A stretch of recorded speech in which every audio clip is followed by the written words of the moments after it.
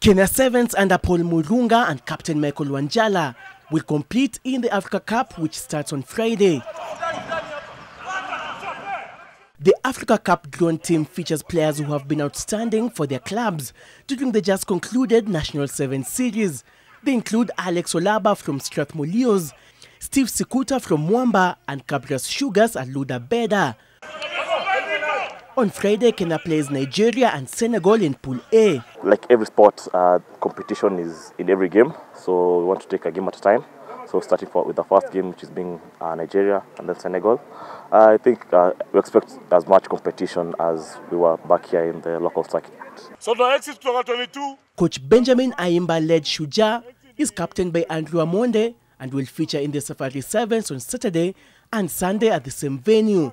The team includes experienced players from the World Rugby Series and Rio Olympics in Frank Wanyama, William Baka and Bush Mwale.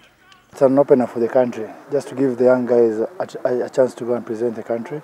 Also to try new guys into the systems, to see how they'll be able to come in and play rugby. Shujaa, who kick off their title quest on Saturday, are in Pool A together with Portugal, Cape Warriors and Rwanda. National Series champion Homeboyz face England Saxons, Western Province and Belha Rockets in Pool B, as defending champions Samurai, Zimbabwe, Morocco and Red Whalers do battle in Pool C.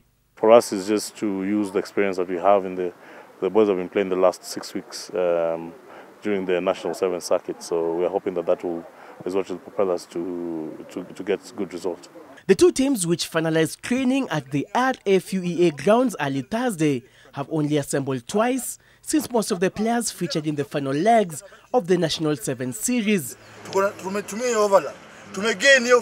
Kenya Sevens are the Africa Cup defending champions after edging Zimbabwe in last year's final, while Shujaa are the Safari Sevens runners-up after losing to Samurai in last year's final. Head coach Benjamin Ayimba's charges will be aiming to redeem themselves from the Rio Olympics in what was termed as an unconvincing performance.